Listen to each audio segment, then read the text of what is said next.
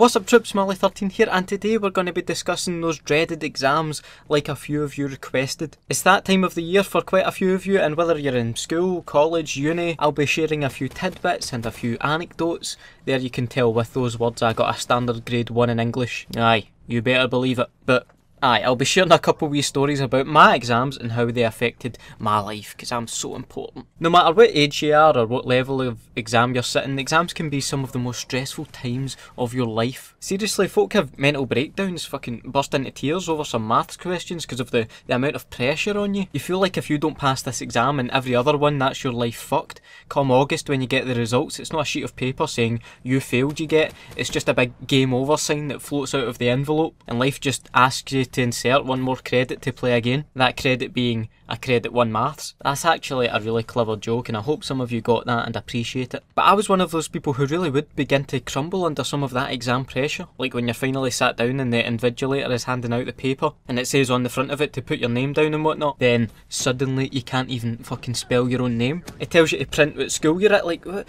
fucking school am I at again? When's my birthday?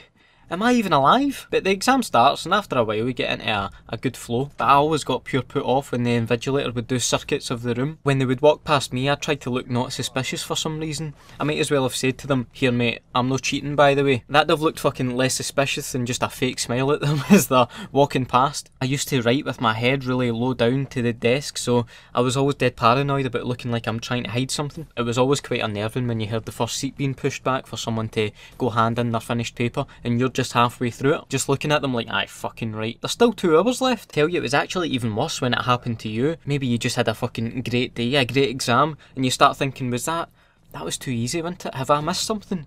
I'll wait until someone else makes a move. The next stage was getting some intel outside of the exam room, asking folk here, what did you put for question 3? Although a couple times I'd go like that to people after. That was right easy, wasn't it? Fucking breeze that man, full marks, nae bother. In retrospect, people probably could have done without that. This might come as a shocker to some of you, but I never actually sat any higher exams.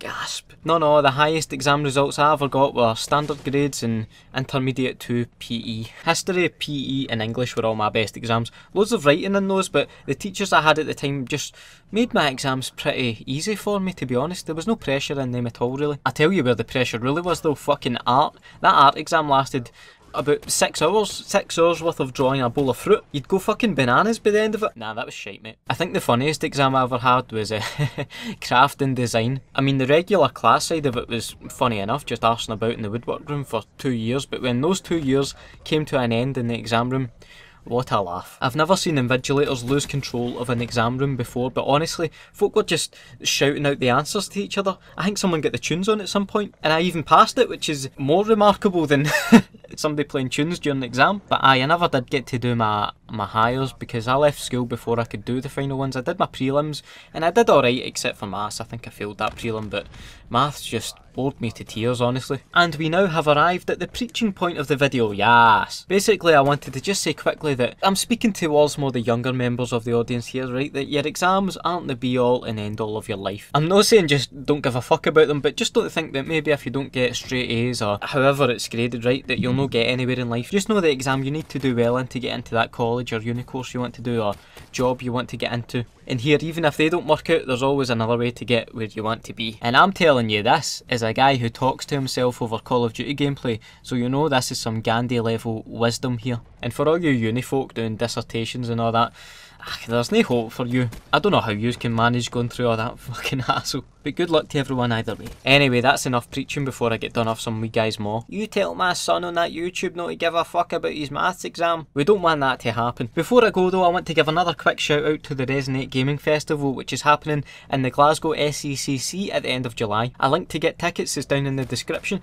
I'll be there all 3 days, as well as a load of other Scottish YouTubers, not to mention all of the games and tournaments, and it's going to be a great time, right? So I'll hopefully meet a few of you there if that sounds like your kind of thing. Please leave a like, and as always, let me know any topics I should discuss in the future, as well as any funny exam related stories you have. Thanks for watching, have a nice day, and I'll catch you in the next video. Bye.